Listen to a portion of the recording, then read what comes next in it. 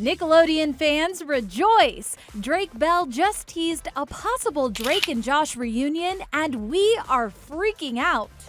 I would love to do it, and I'm sure he would too.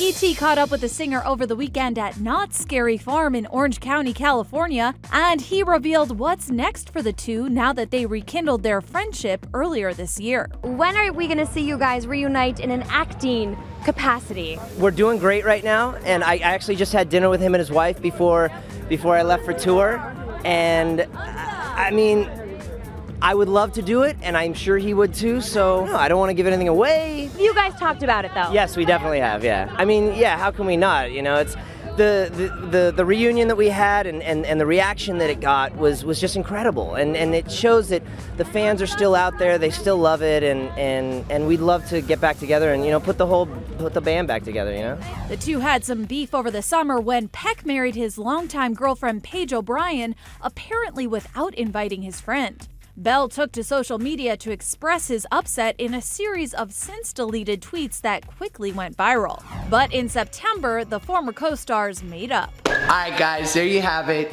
There it is. It's all love. Honestly, I think it would be I would love to do something completely different. I love the guy, and we work great together, so anything in any capacity I'd be happy to do with him.